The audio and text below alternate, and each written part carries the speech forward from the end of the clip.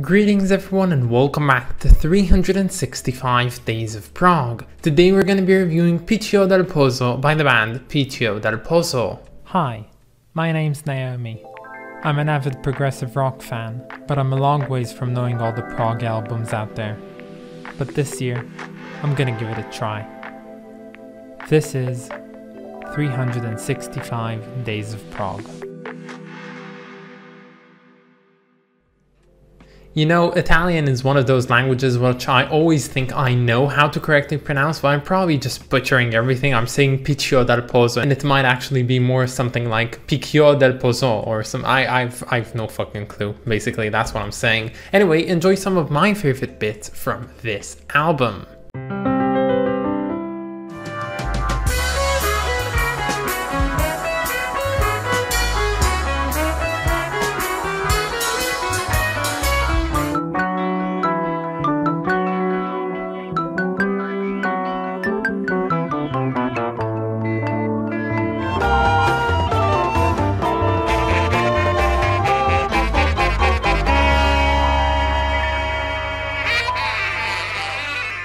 So, the band Picchio del Pozzo formed back in 1976 and they quickly disbanded in 1980 before re-establishing in 2002. And these are a very interesting group of people because they make one of the very few Italian prog bands to ever be influenced directly from the Canterbury scene. Unheard of? I know. And this outlandish source of influence led to the creation of one of the most interesting Italian prog albums I've ever heard. This one, although always being on the cusp of still sounding like your usual Italian prog album, is just quite far enough to stray away from it and also features something which is entirely unheard of. Now, much like its Canterbury influences, this album is laden with flutes and what I would assume to be piccolos, as well as a bunch of quirkily played brass instruments. There are also some guitars, some keyboards, and a good amount of vocals, although just a scarce amount of them are actually lyrics. Now, as a whole, this album is, as I said, quite quirky. It is fairly goofy and very odd in its nature. Now, if I had to review this entire album in one word, I'd actually go ahead and say, why? Now, I don't fancy myself a one-word review, so I'm gonna elaborate just a bit. So, I think in order to get my point across about what I feel and think of this album, I'll have to use some comparisons, and the two comparisons I'm gonna use are actually albums which we've reviewed on this series, this album being the debut by Albert Marcoeur and Uncle Meat by Frank Zappa. Now, the reason I chose these two albums in particular is because mainly of one reason, and that is that both of them, or the three of them that I'm talking about, are kinda, well, they're weird. Now, the two aforementioned albums that I noted are albums which I particularly really like. I might not think that they're perfect, but inherently I do enjoy listening to them. While this album today, Picchio del Pozzo, is not one that I liked too much. Now, why is that? Why, if all of them are weird, do I like more of them more and more of them less? Well, the reasoning for it is what makes them great in the first place. Well, you see, in the case of Albert Marcoeur's debut album, you do have an album which is absurdly weird. It is very odd, very quirky, filled with a lot of things which aren't at all very contemporary when making music, yet it still sounds good. And my reasoning for it would be that this album exhibits just a very high level of sheer craftsmanship. Now, what I really love about that is, despite on its surface seeming like a very, weird album for the sake of being weird, when you actually dive into it, you see that everything is planned out. There's a certain harmony and balance throughout this entire album, and that inherently quite makes it enjoyable, at least for me, and maybe not for others. But with the case of Uncle Meat by Frank Zappa, we really can't say the same as the latter, because this one, well, it's filled with, improvisation and outtakes and sections from live shows.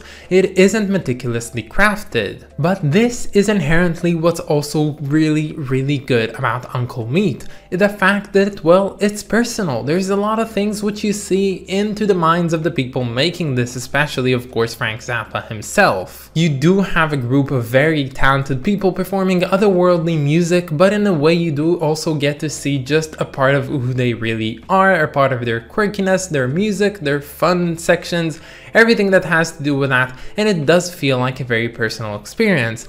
But in the case of Picchio del Pozzo, well, it doesn't really answer the two categories I've just established. As a whole, this album really does little in order to explore complex, interesting, and intricate melodies and rhythm sections, while at the same time, it doesn't really get personal at all. And I just remember sitting there listening to this album and thinking to myself, why would anyone make this type of album? This one, it's basically meaningless. And no, it's not like I'm seeking any conceptual narrative on here, making this one into a concept album, none at all. I don't really think that's very important, but I do believe that each and every album ever existed has to have at least a reason for being created in the first place, which is something which I really failed to find on this one. There were a few parts on this album which I particularly enjoyed, especially the first and the last tracks, which were pretty nice, but all in all I just sat there pretty indifferently listening to this music, not entirely suffering, but at the same time just being very disinterested in anything that's going on. Now I know that a lot of you in the comments are gonna say that this album is one that you actually quite like and you don't understand why I don't really like it that much, but that I'm entitled to my own opinion, so yeah, this is basically this case. Maybe this album has a lot of things going for it, but honestly I really couldn't find any of that.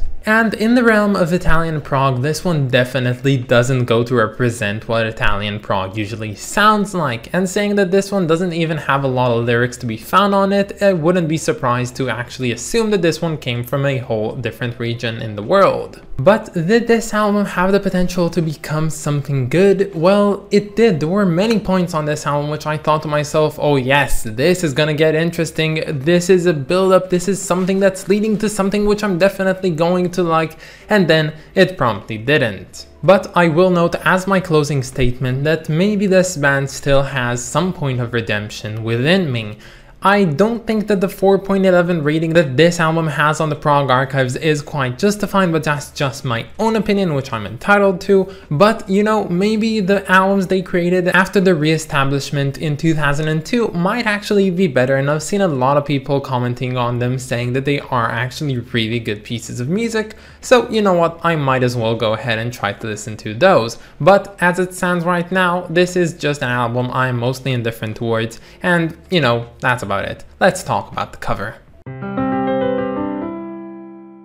This cover is a pretty neat cover, and it's not something I would normally expect to see in a 1970s cover. And as a prog cover, this is definitely not something I was expecting at all. This one has the feeling of something you'd find on an IKEA print or something like that, maybe a children's notebook, but this very interesting aesthetic is actually quite fitting on here and definitely quite refreshing. The notebook background is really quite simplistic and pretty cool. The drawing as well, with its simplistic tones of yellow going all around it, being broken up of course by the blue robes of the gnomes, and of course the gnomes running frantically towards the face of this person in black and white. It is really odd, but it just works. And yes, maybe when you look at it, this album cover does actually represent this album quite well, and it's the fact that both of them are weird, well, for the sake of being weird. But as a whole, this album really gets a very insignificant experience from me because I don't really remember anything good nor bad from this album, and I'm very, as I said, most of this album quite indifferent towards it, and thus it will be getting, you know, the stalest of all ratings, a 5 out of 10. But that's about it guys. I hope that you enjoyed this video, and stay tuned for tomorrow because we're going to be listening to Magma by the band Gojira. I of course want to thank my lovely supporters over on Patreon, so thank you so much to Clay Walnum, Rist of Kings, and Lindsay Haycox. You guys are the best, and if any of you want to support me over on Patreon, you can find the link down in the description or in my about page. But that's about it guys. Have a wonderful day, and I'll catch you all tomorrow. Bye guys.